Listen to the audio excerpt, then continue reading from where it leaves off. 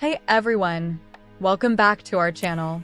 If you're new here, this is Inspire and Quiz channel, and today we're diving into one of the most profound questions that believers and non-believers alike often ask. If God created us, then who created God? This is a deep and fascinating topic, so grab a cup of coffee, get comfortable, and let's explore this together. God as the uncaused cause.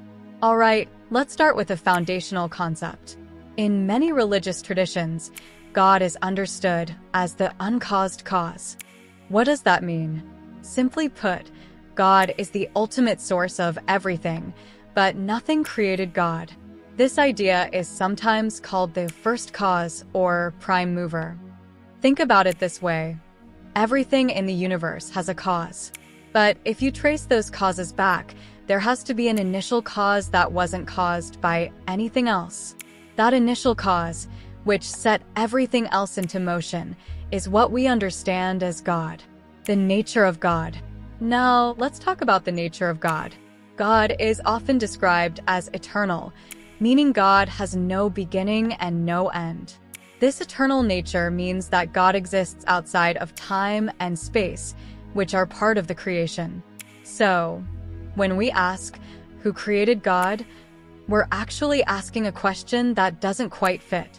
Creation implies a beginning within time, but God exists beyond those boundaries. Analogies to understand. Here's a helpful analogy. Think of a writer and a book.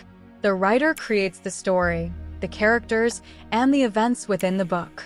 However, the writer is not part of the book's world. In the same way, God creates the universe and everything in it, but exists outside that creation. Classical theism. Philosophers like Thomas Aquinas have some amazing insights on this topic. Aquinas argued that everything in the universe is contingent, meaning it depends on something else for its existence. He proposed that if you trace this chain of dependencies back, you must arrive at a necessary being, which is God. This necessary being doesn't depend on anything else to exist. Modern interpretations. Some modern theologians and philosophers suggest that asking, who created God, is like asking, what is north of the North Pole? It's a question that misunderstands the nature of God. Just as there's nothing north of the North Pole, there's no creator of God because God is the ultimate source of everything. Religious faith. For many of us, faith is a crucial part of understanding and accepting the concept of an uncreated creator. This faith is often supported by our religious texts, personal spiritual experiences, and the teachings we receive in our faith communities. Different perspectives. It's also worth noting that different religions and philosophies have varied interpretations of God's nature.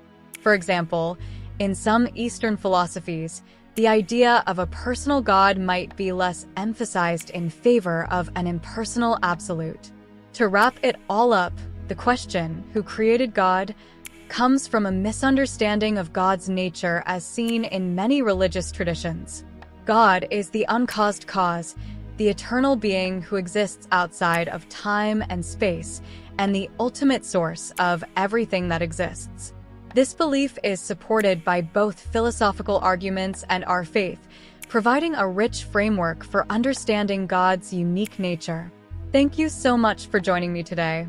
If you found this video helpful, please give it a thumbs up, share it with your friends, and don't forget to subscribe for more content like this. Leave your thoughts and questions in the comments below. I love hearing from you. Until next time, stay blessed and keep seeking truth.